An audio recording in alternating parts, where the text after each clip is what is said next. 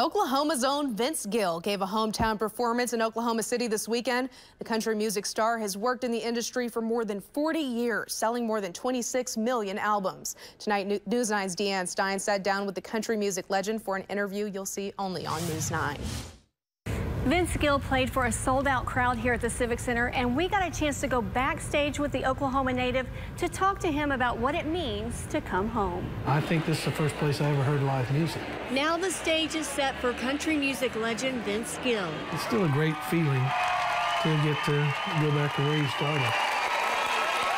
Gill grew up in Oklahoma City, a Northwest Clawson High School graduate who was surrounded by music.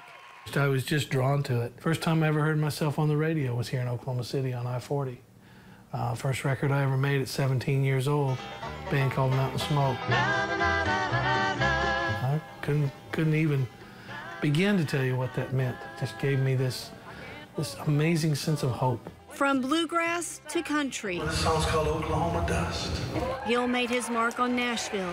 Since 1990, his successful solo career has gained him numerous awards, including 21 Grammys. I've done it for forever, and I don't grow tired of it.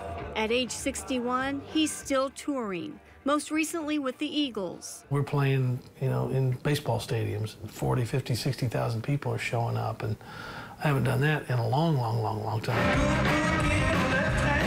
But being here at the Civic Center in Oklahoma City is where he feels most at home. I think more than anything, it feels familiar. I've always liked the people here. They're kind of common sense and pretty straight up good folks. It must be the red dirt or something, because I can palpably feel different when I come home. And the hometown crowd filled every seat for this intimate one-night-only performance. All you ever want from wherever you play, big or small, is just people to respond.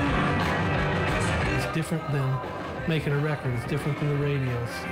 It's immediate. It's the greatest example of being in the moment. On the scene on this story in Oklahoma City, Deanne Stein, News 9.